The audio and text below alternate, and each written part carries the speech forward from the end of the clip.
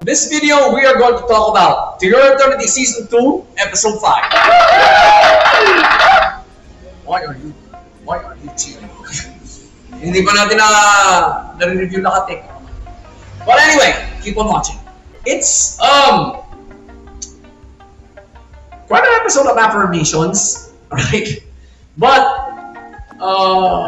one thing's for sure is the first order of business, which is the thumbnail. Kahaku proposes to Fushi. I don't think some of you may find this amusing, but certainly I find this scene amusing. And it's also the final scene of this episode. Kahaku knows for a fact that Fushi wasn't even born a female. And, well, kaya lang siya nagpaparoon na parati is because of the insistence of Bon. It makes a great thumbnail, right? It makes a great thumbnail. So, it's gonna make you think probably at least 1,000 times if Kahaku is in his right mind. Flat out. So, with that in mind, let's get to the nitty-gritty of this episode. Pace. The pacing was moderate dahil they had to skip one part of the timeline kasi kung they're going to stick to the same what's you call this setting, well, baka nga naman mabore ang viewer. Or if they're going to devote a full episode just for that particular adventure. So, yeah, To Your Eternity had to move on. Although I have complaints, guys. Nope. Wala eh. You gotta understand, guys. To Your Eternity is it's based on the adventures of an immortal, si Fushi. And if you're going to give it a dragging pacing wherein one city, isang episode, hindi. I truly believe that you gotta show the audience that it's an urgent matter for Fushi and the rest of the lead characters to absolutely exterminate the knockers.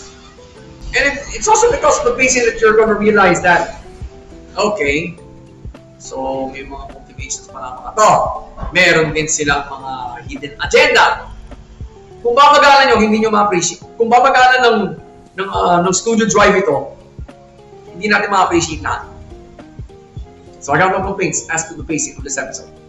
Swak lang. Flow naman! First gear shift here was, well, probably the most obvious. Fushi resurrects Anna. Obviously, it's a gear shift, folks. Because you now see that Bon is absolutely working hard to keep Fushi to keep Fushi in line to his own personal interests. Some friend you are, okay? Some friend Bon is. Hindi sinabi agad kay Fushi. Second gear shift was when the Beholder finally shows himself to Bon.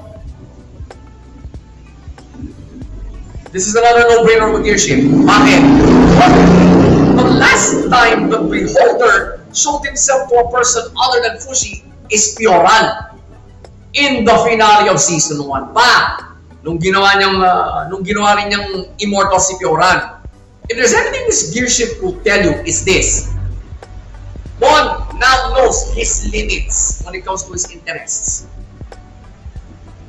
Okay? Kasi alam na niya ngayon na meron ganitong nilalang na nagpapantay kay Fushi. One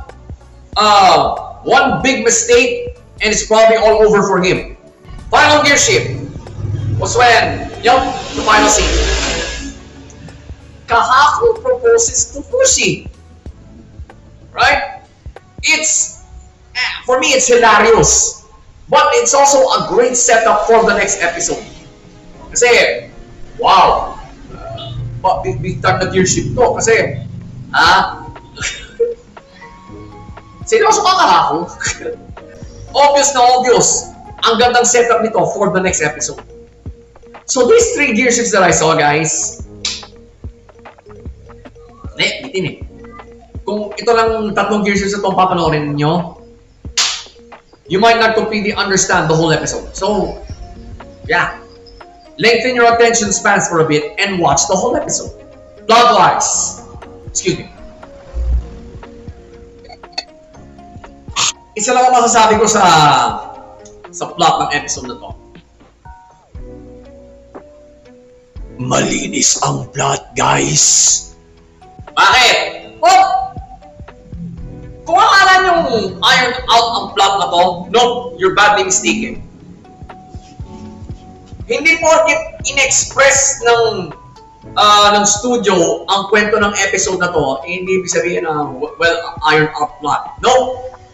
It's still following the main continuity of the episode. Fast track lang. It's a clean plot, guys. And why would you wish for a well-ironed out plot? Hindi sira ang momento ng episode na to. You tell me. So, pace, flow, and plot, they all came together for this episode. Your Eternity has done it again. So, to Your Eternity Season 2, Episode 5,